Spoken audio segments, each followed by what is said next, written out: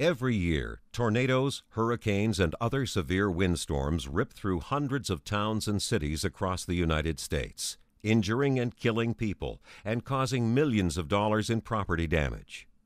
You can protect your family from injury caused by the high winds and flying debris of a windstorm by constructing or installing a safe room in your home.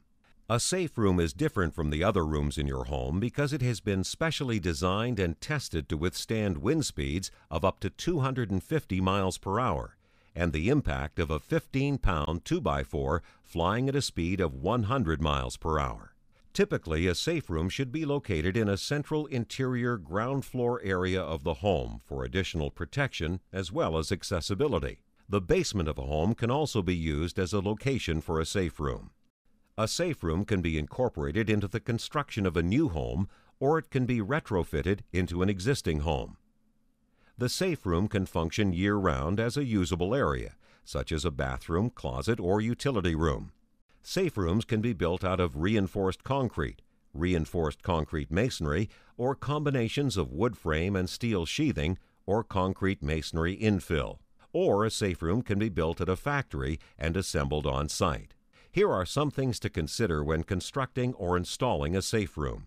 Safe rooms must be structurally isolated from the main structure of your home. Safe rooms must be securely anchored to the foundation. Safe rooms installed in or over a crawl space must have a separate foundation. Safe rooms must have adequate ventilation.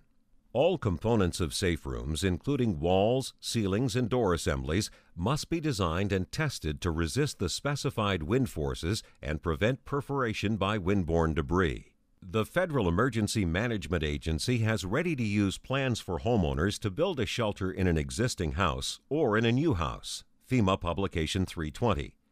An industry standard and checklists for shelter quality may be viewed and downloaded from the National Storm Shelter Association website, www.nssa.cc. For more information about protecting your home from disaster, visit www.flash.org today.